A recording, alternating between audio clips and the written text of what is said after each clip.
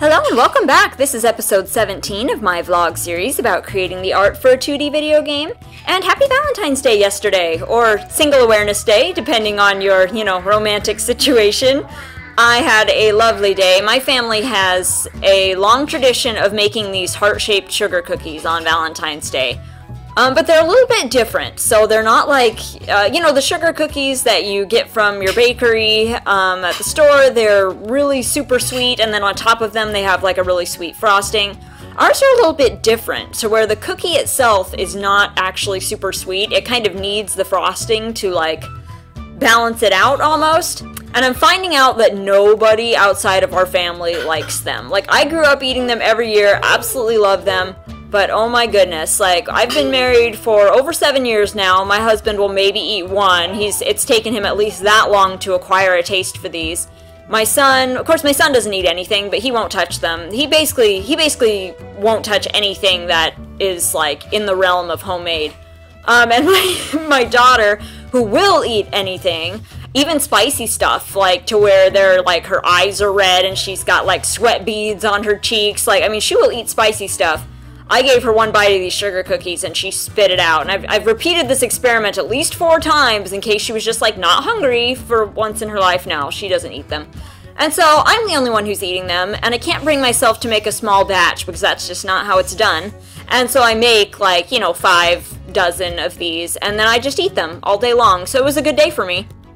Oh, and I probably should mention that my daughter is in the room with me, as usual. For those of you who have been watching for a while, you just know to expect background noise. That's just the way my videos go. But if you're new to my channel, just know that more often than not, there's a kid in the room, and I don't have quiet kids. I don't know how people get those, but those are not the kind that I seem to make. So if you hear little baby sounds in the background, that's her. But now that my video is like half over, let's actually talk about what I'm drawing today. So hopefully it was obvious, but this is a barn. And actually this footage is kind of old at this point. I drew this barn quite a while ago, but we're just now getting around to actually implementing some of the animal features in the game so that you can actually like raise livestock. So anyway, I've just been sitting on this footage, since then, and it's actually slightly outdated. This was the original version of the barn, but since then I have made a couple of adjustments to it.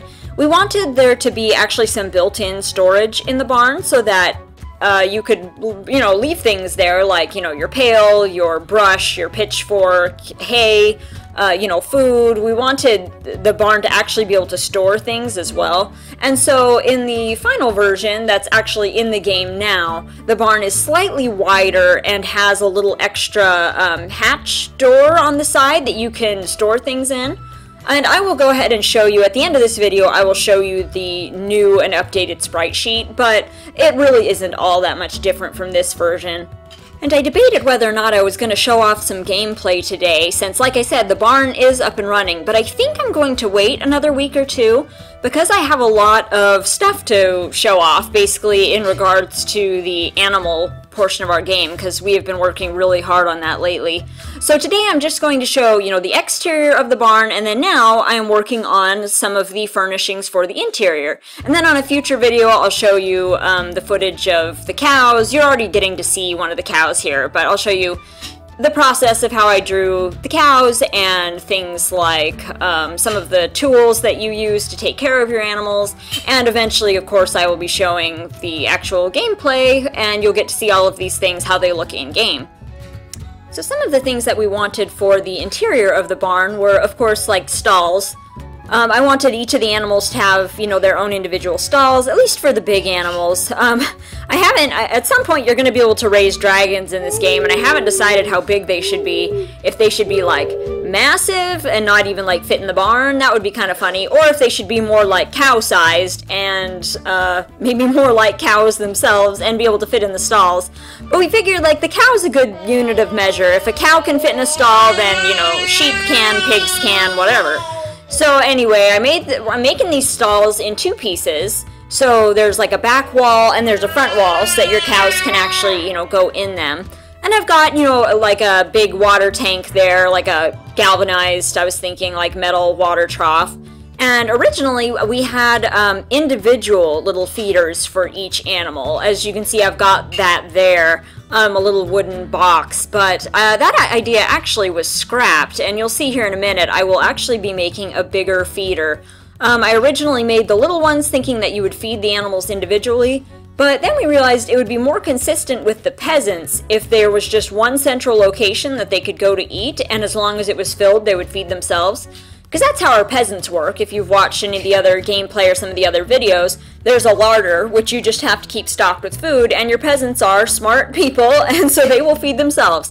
In the mornings or whenever they get hungry, they will visit the larder and will get their own food. And so we thought, well, it would be more consistent with the peasants if the animals were a little like that too. So I looked at a bunch of pictures of, you know, the great big feeders and came up with this little design that you'll be seeing here in a minute. There's just, you know, just a big long feeder that I figure as long as you keep it filled, you know, the animals can feed themselves and you don't have to worry about filling individual feeders every day, which saves you a bit of work as well. There are plenty of other chores, of course, that will have to be done for each individual animal by either you or, more likely, your peasants. That's certainly the way I've been doing it. But things like, you know, milking the cows, you have, I made a little milk pail that's already done, up and running, and that you do have to go around to each cow and milk them individually. I've also made a brush that you can use to brush your cows, you know, take care of them, and it will be, of course, compatible with other animals as we get those up as well. But things like, and also keeping the barn clean. So we've made stuff that we are affectionately referring to as muck, and the animals produce muck, and you have to clean it up. And so we've got a pitchfork, and so you can go and shovel poop and keep your barn clean. And so with all of those tasks that have to be done individually, I think automating one task, you know, feeding, was probably a pretty good move. Alright, so we're getting to the end here, which is actually pretty impressive when you consider I started out with almost 4 hours worth of footage, but you speed it up to 30 times life speed and you can cram 4 hours into 7.5 minutes. So, of course, last but not least, I'm going to be showing the finished sprite sheets up on the screen. We've got that barn with all of the changes that I talked about, as well as all of the furnishings that go in the barn. So hopefully you've enjoyed this, and if you have, please join me again next week because I will be showing more animal assets and hopefully some gameplay as well, so you can see how all of this stuff actually looks in-game, and you can learn from yours truly how to run a successful digital ranch. So I will see you again next Friday, and have a great week.